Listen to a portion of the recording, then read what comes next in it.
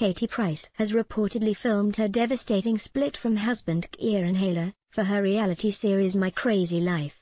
My Crazy Life is returning for a second series this summer, following Katie's separation from Kieran. Katie was reported to have dumped Kieran earlier this month, with the mother of 5 now thought to be dating Chris Boys, and despite rumors of a romance with footballer Shane Duffy. Now, fans of the Loose Women panelist will apparently see Katie and Kieran's reported split play out on camera. It's claimed Katie told Kieran she planned to film their breakup for the show. Kieran reportedly was reluctant but filmed the scenes, and will also appear on the show with their children. According to The Sun Online, a source revealed, Katie told Kieran she wanted to have the breakup on camera.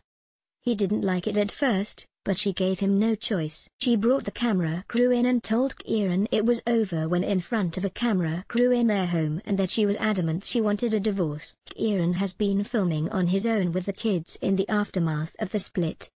It's thought this will be the first time Katie confirms the split. Kieran recently posted a cryptic message online amid the rumors, telling fans not to judge anyone until they knew both sides of the story, with the model still to release a statement.